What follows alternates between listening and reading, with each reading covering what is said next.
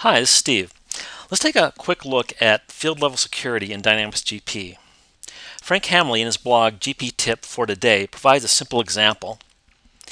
That example includes hiding the current cost field on the item maintenance screen. So let's take a look at how we do that. To go to field level security, let's go to the administration area page and then the field level security. So what we want to do is we want to add a new security to the existing window item maintenance. So hit add.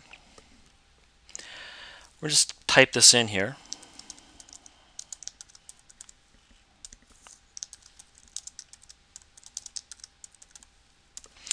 Then we're going to look up the product. It's going to be Microsoft Dynamics GP. Open that up, look at the inventory series, then find the item maintenance screen.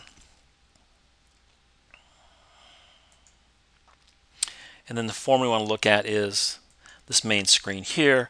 We've got the windows in the right screen here, so let's scroll down and get the current cost. Let's double click on that. In the security mode, the action we want to take is to hide that field. So select that and then let's save this. Now let's set up security. Let's decide who is not going to see that current cost field.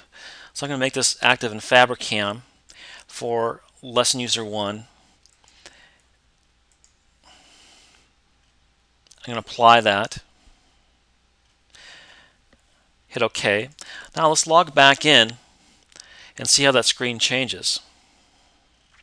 Here's the way the screen looks currently and how everybody except for lesson user 1 would see it.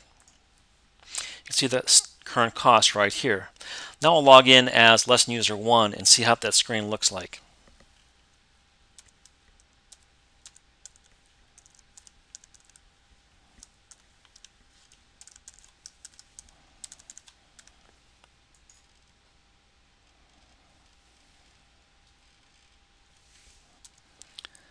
So we're now logged in as lesson user 1.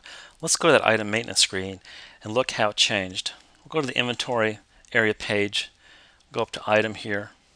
Let's pull up an item. You can see now that that window is hiding the current cost.